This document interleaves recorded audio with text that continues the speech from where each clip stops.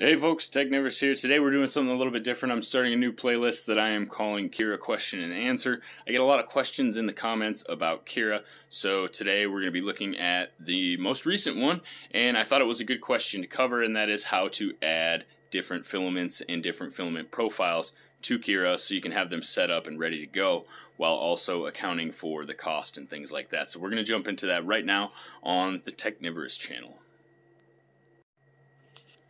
Alright, so here we are. We're looking at this original question. It is a comment from user Joe Collins, and it says, "Hey, have you figured out a way to add new material and be able to use the profile? I'm trying to add a PETG Plus as the type, and it will not let me use any profiles. The reason I need to add it is I want to keep it separate from the regular PETG, as one, cost is different, and two, I have some colors where I have it in both.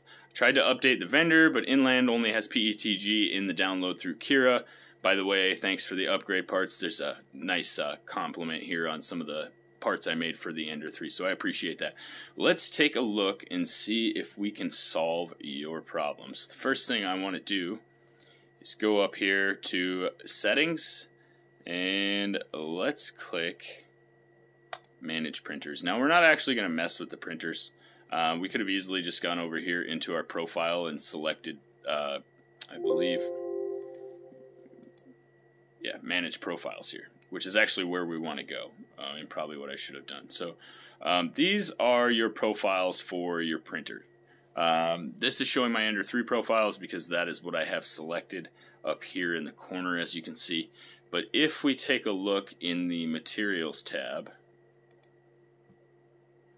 you can see we have all sorts of great stuff here. So basically, we're going to ignore everything that you see here for right now. And we're basically just going to click Create. These are basic settings that it's going to have: generate support, no, discard the changes. So support's on automatically. Basically, it pops up this guy here. So custom PLA, custom material. So what happened? Basically, let's close that. It took everything that was in this dialog box here. My computer's freezing up for some reason. And it made a new filament with those settings. So you can change those settings independently and say I'm using a generic PLA and I want to raise the temperature. I can do that without actually changing the material. But if I want to have them dialed in, this is where you want to be. And this is exactly what you want to see. So in your case...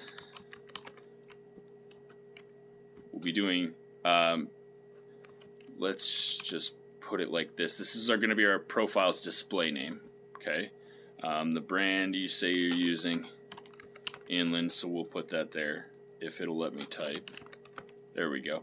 And the material type is going to be a PETG Plus. Then you have the option of changing the color. You can select whatever color you would like.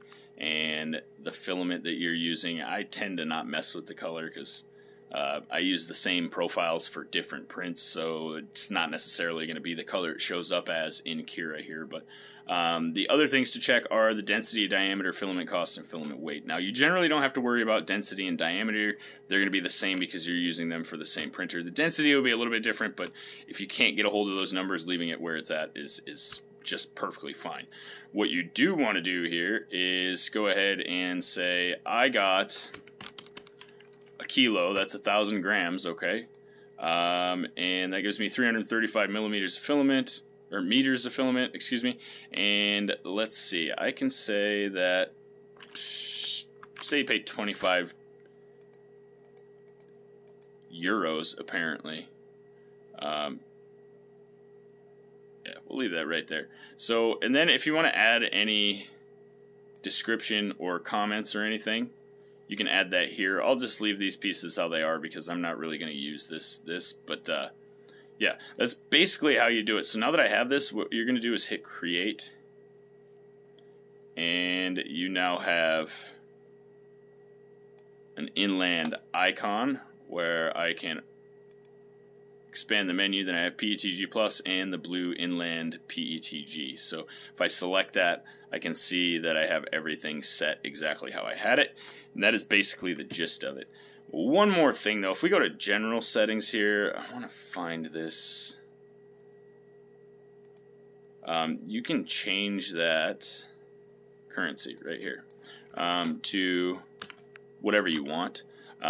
Basically, it's going to use that to calculate the cost per the length of the filament, how much you're going to be spending per model, which is a very awesome thing to have. But the denominator of what monetary unit it is in doesn't really matter as long as you understand that it's dollars or euros or whatever. You can actually, I don't know if you can leave this blank or not, but I'll set it to dollars. If we go back and look at our materials again, you can see that if I select the inland, that it is $25 now. So it's not adjusting the price for the different currencies.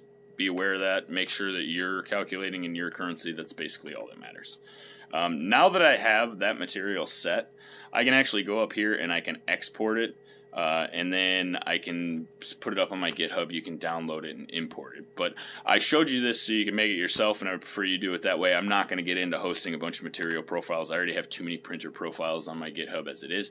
But you can also import them the same way. Or say I wanted to make a copy of this, I can just hit duplicate. And then I can go in here and change the color. And it updates. So that's basically the gist of it, guys. If you found this video helpful, drop down in the comments. Leave me any questions you have about Cura yourself. Definitely leave a like on this video and hit that subscribe button because we have a lot more of these coming in the future. I already have several other questions lined up and ready to fire out of the stack here. So stay tuned, make sure you're subscribed, and we'll see you in the next one, guys. Stick around, guys. I got another YouTube recommended video for you right here. And if you haven't already, subscribe. Make sure that you smash that like button. We'll see you in the next one. Technivorous out.